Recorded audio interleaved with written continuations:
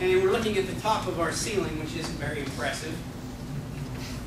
So I'm going to change my viewport shading down here right beside object mode. We're going to change that to wireframe so I can actually see inside of here. So this is the top view of my room. And now if I'm placing things straight down, I can tell how much distance is in between these. So I'm not placing this coffee table inside of the couch or something like that. In that scene tab, there's an Imperial button.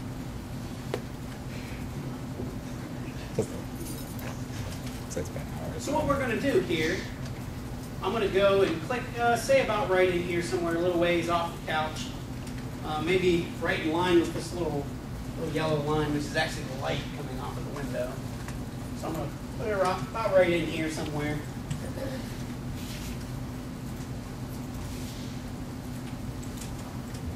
And I'm going to go ahead and add a cube. So I'm going to go to add, up here at the top, mesh, and I'm going to add a cube. It's going to put it right there where my 3D cursor was.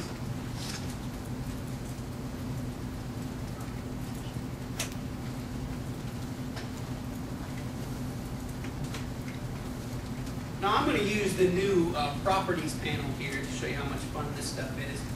So if you don't have this bar visible over here, you can hit the N key that toggles this panel.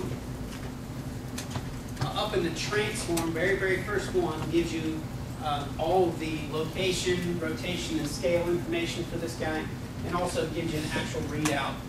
These are generic Blender units, so that's not 2 feet. That's actually the equivalent of 2 meters. So I actually haven't set this up for feet and inches yet. But you can just manipulate these guys here, either through scale, and you see that this will happen in real time if I change any of these values here. I'm going to switch this guy down a little bit more. You can also use the scale tool if you want to. Just grab this handle that squishes it this way and drag it closer together and squish it down.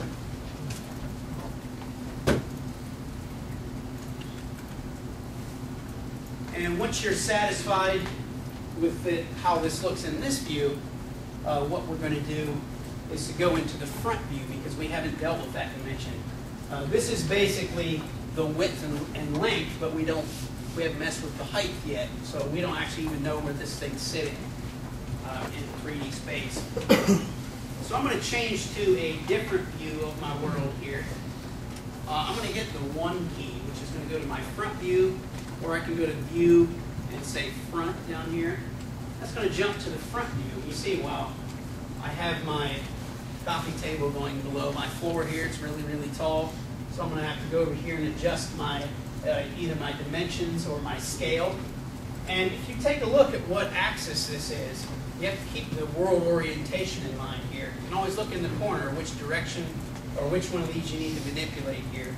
There's always little arrows that are pointing to which colors or which ways. So I'm going to switch this down on the Z-axis.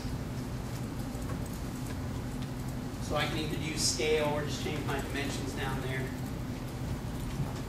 And move it up so it's kind of in line with the couch a little bit better. Now I can go back into my camera view and have a look, and I can tweak it from there.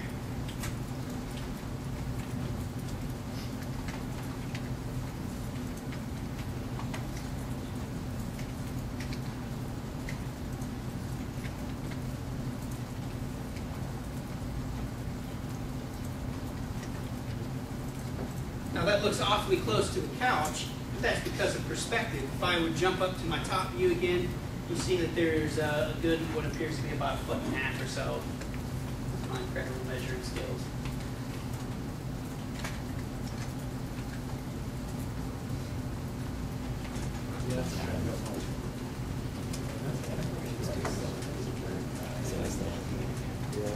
So we have any problems? We in good shape?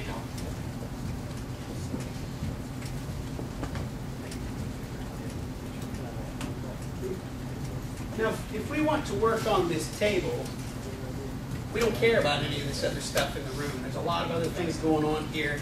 if I want to look underneath this table or on top of it or on the side of it, even if I move my camera, look at this, now I have a big couch in my way. This isn't a very good way to work. So what we have here is something called local view. And that's also on the number pad. It's a number pad / with whatever you have selected. So if I want the couch in local view, I click the couch. If I want the table, which in this case I want the table, or at least the beginnings of the table here, number pad / puts this into local view. It separates everything else out from the scene. Doesn't delete anything, just makes this object visible. Take a look up here. It says whatever view you're in, and then in parentheses there, local. That means you're just looking at that singular object. And also anything else you add from then on will also be in that local view. Did it work? Yeah, okay. I just wanted to Sounds good. anyway. I'm sure there is.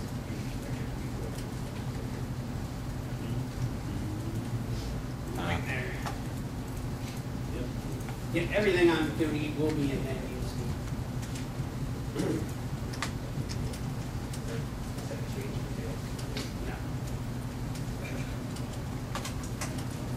All right, so this is a little bit easier to look at. We don't have all this other stuff in here. Now let's use some of our modeling tools. Go ahead and perform some what's called polygon modeling. We're going to be working on basically a polygon level to perform some manipulation here of these surfaces. And these are going to be your basic tools. We're going to be using extrusions. We're going to be using cuts, or loop cuts specifically. We may be creating faces, things get out of hand, and we may be merging things. There's a keyboard shortcuts here, but remember when we get into the edit mode, that our tool shelf over there is also going to change, and all of those guys are going to be on the tool shelf over to the right. Left, sorry. I've got my red and blue bands again.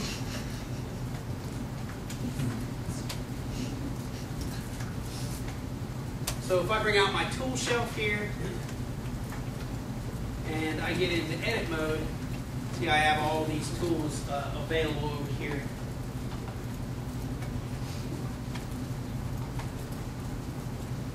So what we're going to do is create some more surfaces to work with here.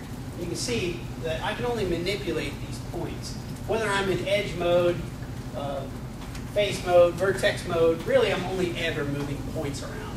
So this whole object is only ever built of points. It's just if I'm in edge mode, I'm moving points around 2 at a time. If I'm in face mode or polygon mode, I'm moving 3 or more around at a time. I'm still only ever moving points. That's the whole purpose of edit mode, is to move these things around and make a new shape. But if we have very limited amount of points to work with, we have a very limited amount of detail that we can create. So what we're going to do is create some more detail or more geometry to manipulate. We're going to do that by creating slices in here using the cut tool, specifically loop cut. I'm going to go to the top view. So I'm just going to hit my 7 key, or I'm going to go to view, say top, because it's going to make measuring these cuts here a little bit easier. We're going to get out of the perspective view. Even if we're in the top perspective, we're going to be fine for what we're doing, so you don't have to worry about that. Can everybody see these tools over here? If you can, hopefully this takes up most of the screen. If not, there's a little divider in here somewhere that they can slide up and down. If you have something like that, there's this little bar that can be slid up and down. You can see most of the tools there. What we're going to do here is I'm going to do a loop cut and slide. So I'm going to click this button, and you see now if I roll over an edge, and you want to do this with edges, that it's going to slice this all the way around. It's going to do a loop cut